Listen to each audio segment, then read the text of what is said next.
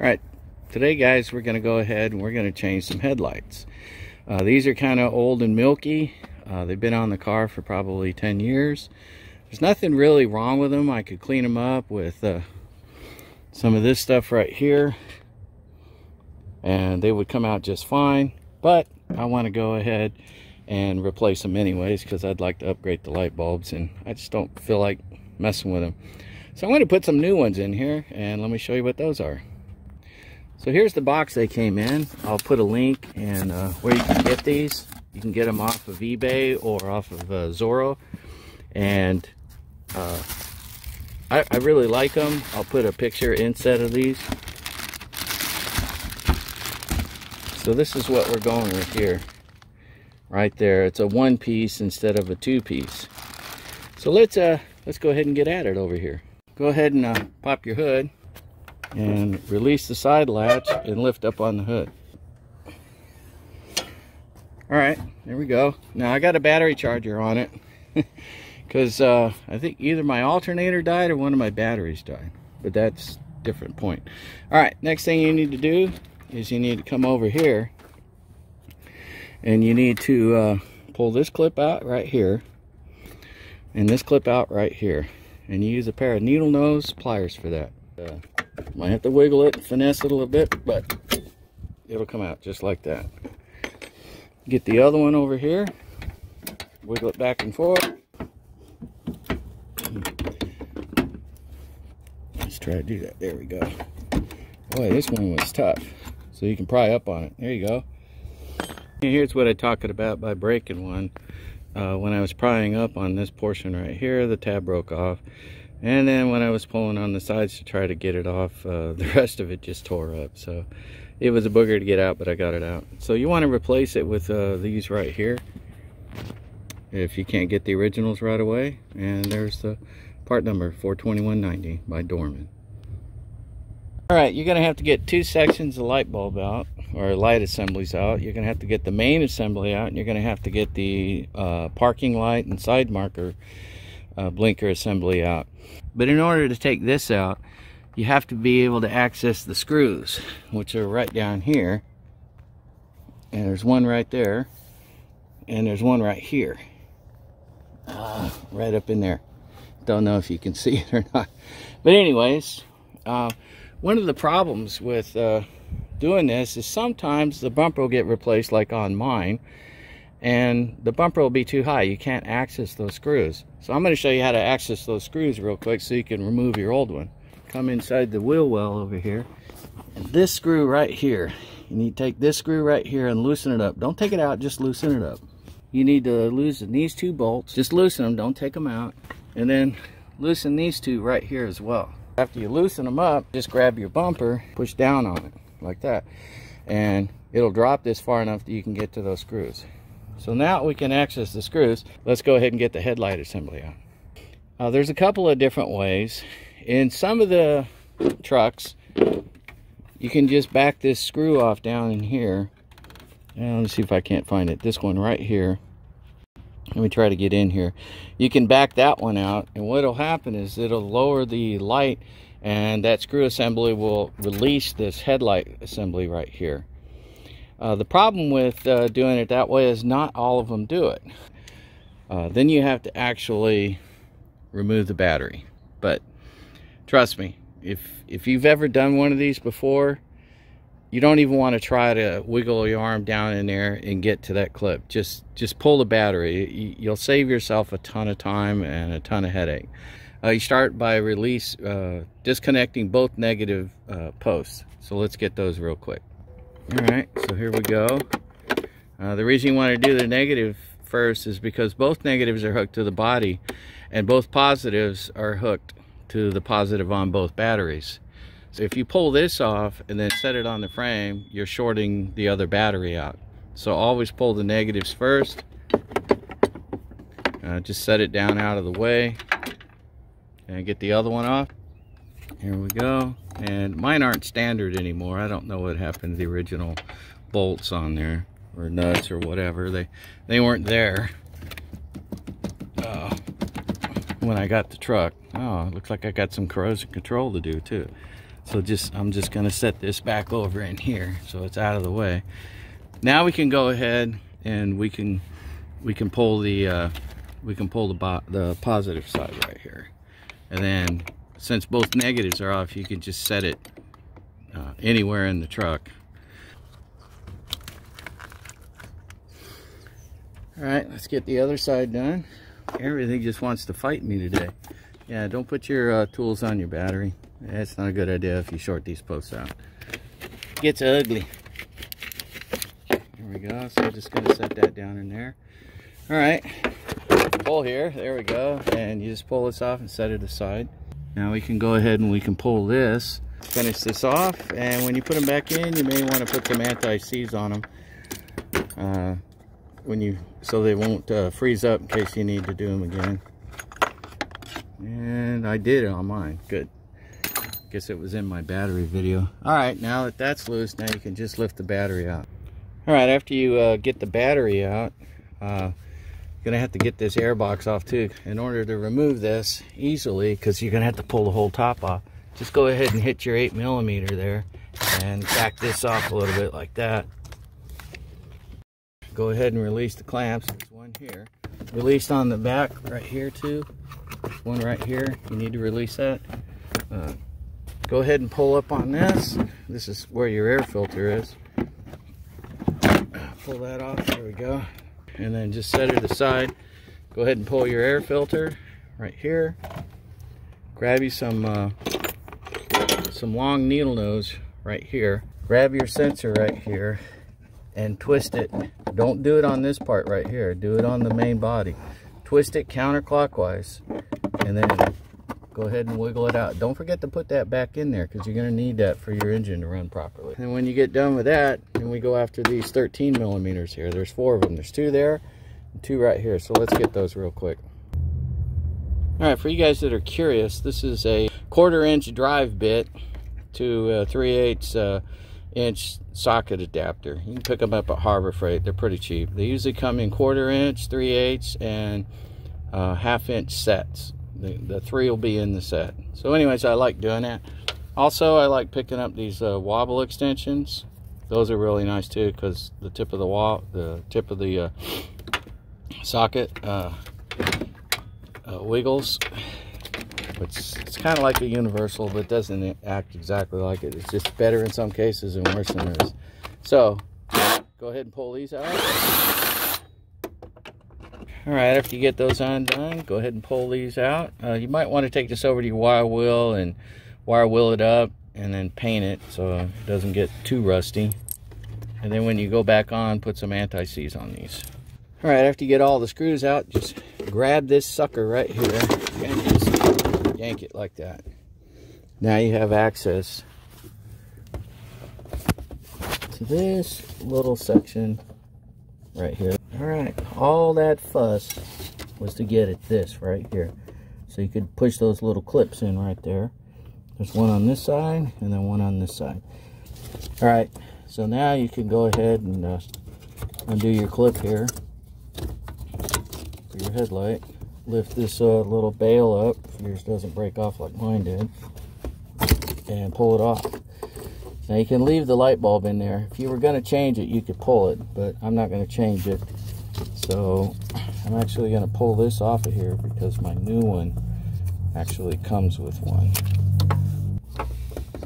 And I'm going to just put this back on there to hold that light on because I actually need the light for later, but I'd rather it be inside the assembly. All right, so let's go ahead and get this off of here. You're going to need one of these right here. It's a channel lock 426. Get up on your step stool and stick it in this slot right here. Grab it with the pliers, squeeze as hard as you can and wiggle it. And eventually it will come out. Now if you want to save your light bulb or your headlight assembly like I do, you might want to like stop right here and then go on the outside and grab it, otherwise it'll fall on the ground. So let's go do that real quick and grab it and see if we can't pull this assembly out of here.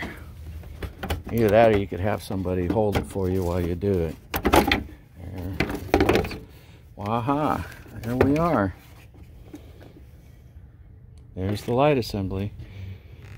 Now I can show you what it is. It's this thing right here. This little thing, and those are the little clips right there that hold it in. They're such a pain in the butt. So let's get the lower section out here. There's two screws. There's one right here. Let's go in and look. And then there's another one right there.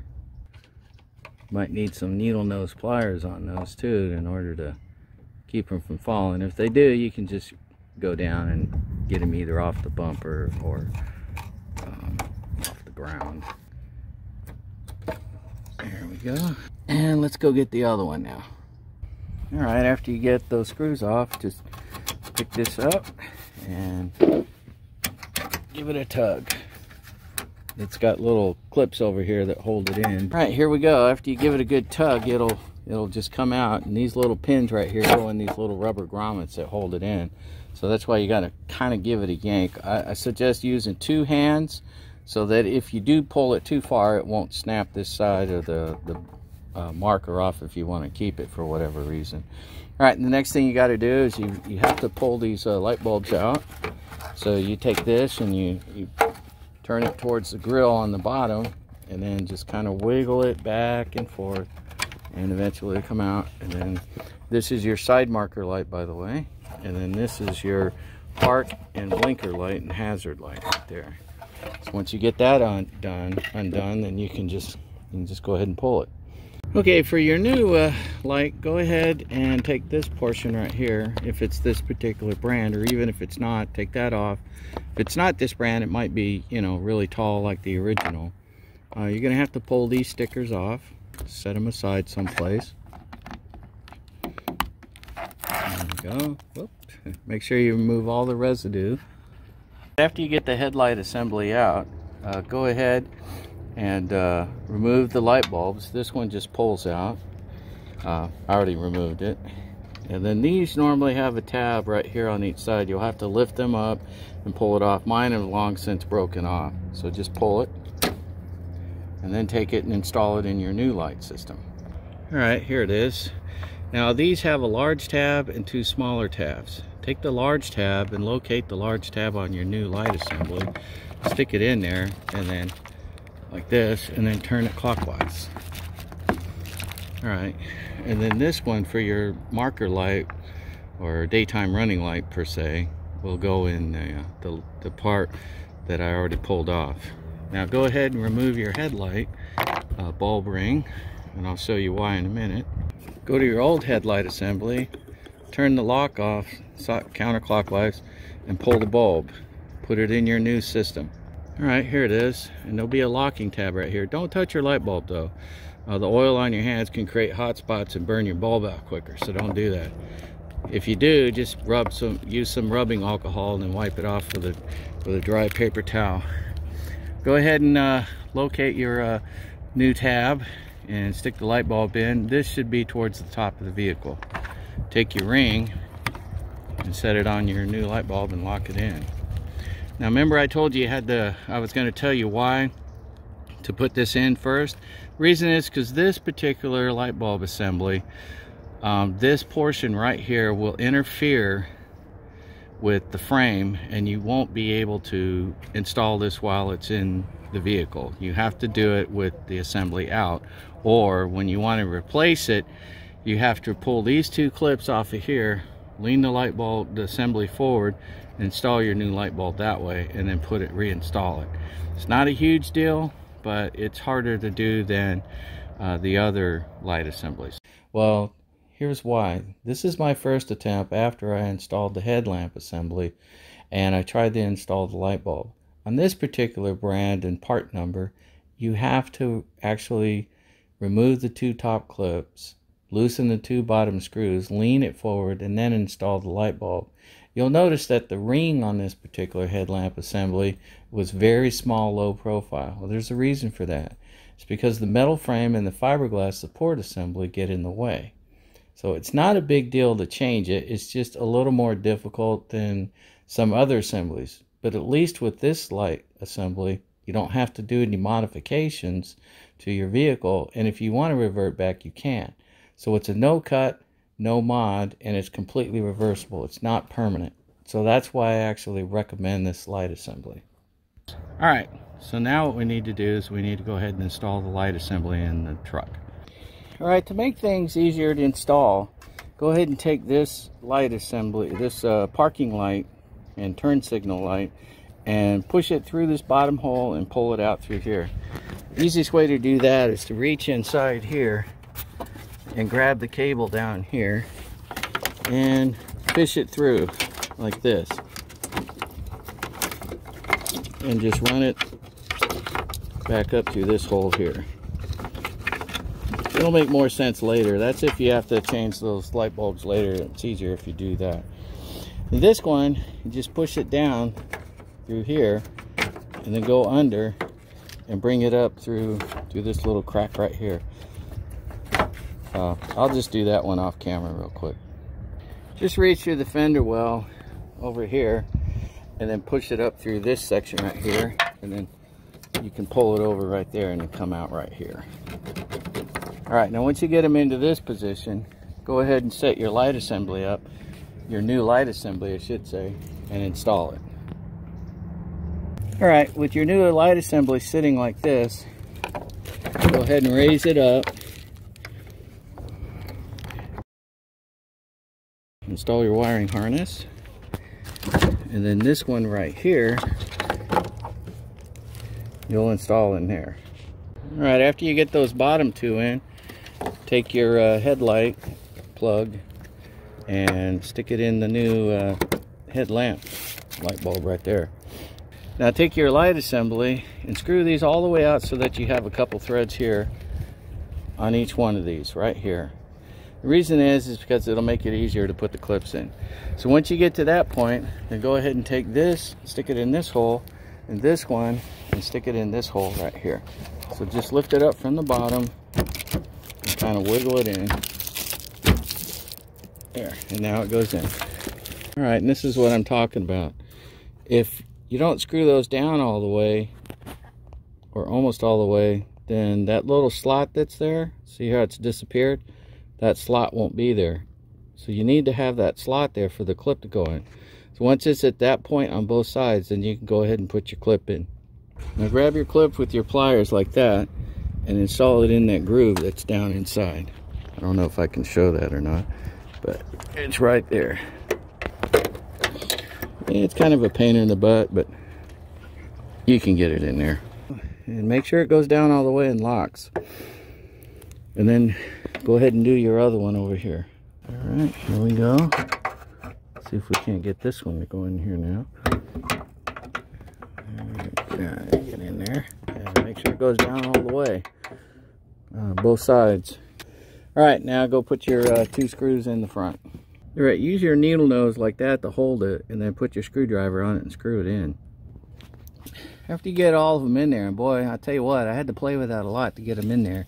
But the needle nose definitely helps in holding them while you aim them in there. All right, after you get it installed, turn on your headlights and see if they work. And tell you what, that sure looks a heck of a lot better than the other one. Let's go look at the other one. Yep, there's the other one. It's looking pretty ratty. Look how foggy it is and everything. So let's come back over here. There you go. So let's look at them from a distance, huh? Well, they are from a distance. Definitely a big improvement over on this side over here. Definitely. Okay, you don't want to leave it on too long. I didn't start the truck because, well, I didn't want the noise. So let's go ahead and let's get the other one in over here. All right, to do the other headlight, it's pretty much the same thing. Pull the battery cables, negative first, and then pull this down here. So let's get to it. Pretty much loosen these up. I already pre-did it. Pull the negative cable, pull the positive, set it down over there, pull this off. It's an 8mm. There you go. Lift it out. Pull your battery out. Let's pull the two top clips. Right, I found it's easier if you turn the pliers this way, sideways, grab it and wiggle it back and forth, and then pull while you're doing it. It'd probably take you about 3 or 4 minutes to get to it, but probably won't break your clip like I did on the other one. So let me pause this and get it out for you. I think you could figure it out. Ended up coming in from this side, from the passenger side over here, and kind of pushing on it and manipulating it and pulling it at the same time. Now we can just go ahead and take this off. Counterclockwise, pull it. Well, the whole bolt came out. Okay, I'm just going to leave that right there. The process is the same. Just pull those two screws and do what I did on the other side. So in order to save time on the video, I'm not going to show the installation. I think you guys could figure that out. So let's get this side done, and then we're going to get on to the other side and put the batteries back in along with the airbox. Alright guys, after you get the other headlight in, go ahead and put the battery in the other side, and go ahead and install your airbox. It goes in a little hole down here, right there. There we go. Alright, but before you get the airbox down all the way, don't forget to reach back here and grab your sensor and reinstall it. Right here. Just grab behind there and reach down in there and grab it and reinstall it. And after you get it poked through, twist it a little bit, push on it, and then use your needle nose and turn it clockwise until it locks in. Then you can go ahead and put your airbox in the rest of the way. Go ahead and get it in and line up all the holes so that they're sitting in there properly. Take some anti-seize. It's part number 81343 or 133 alpha, either one. And let's see if I can, there you go. Put it on all your bolts and install all your bolts. Start all your bolts by hand so that you don't cross thread them. Alright, after you get them all hand started, go ahead and screw them all down.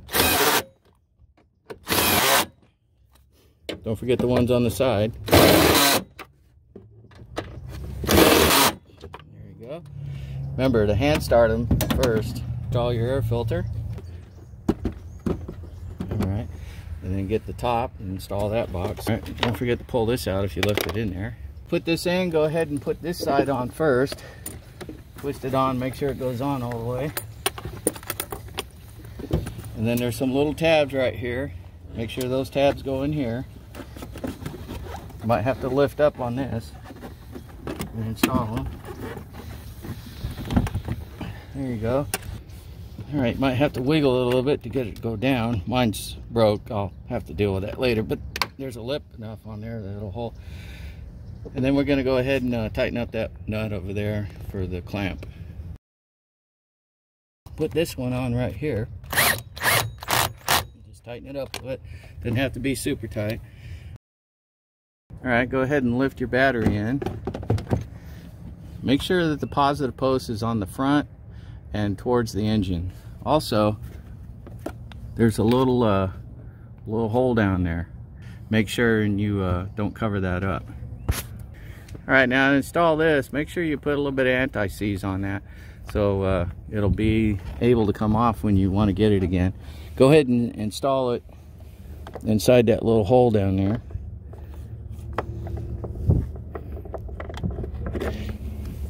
Started a couple threads by hand, and then go ahead and finish it off.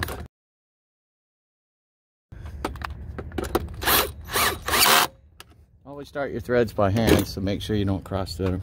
Alright, now all we got to do is clean up the posts. Yeah, just give them a little bit of cleaning. Do the inside of your battery cables too with the little battery cleaner. I don't think you guys need to see that for changing the headlights, so I'm going to skip that. I'm going to just finish putting this in. Alright, after you clean up the battery posts and the terminals with one of those, go ahead and wipe the battery off and then put the cover back on.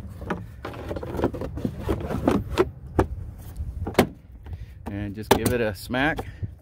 There you go. Then you can go ahead and you can put your positive side on, tighten it down with a wrench. All right, go ahead and wiggle it a little bit so it goes down all the way, and then go ahead and tighten it up. There you go, like that. Make sure it doesn't wiggle when you're done. Leave the negative one off until you get the other battery installed. We're going to do that off camera. All right, when you get done, make sure and do a good inspection on everything.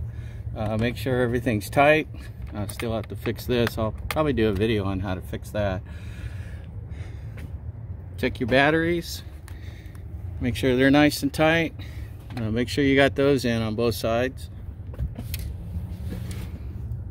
Oh, well, that one's inside. Sorry. And if all looks good, go ahead and close the hood.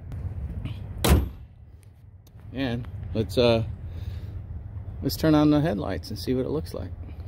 All right, there we go. It's looking awesome. Check your blinkers left and right, and make sure your parking lights and everything work, your high beams work, all that stuff. You guys know how to do that. I'm not going to do that for the video. So I want to thank you guys for watching. God bless y'all, and Keith Nunny out. Bye.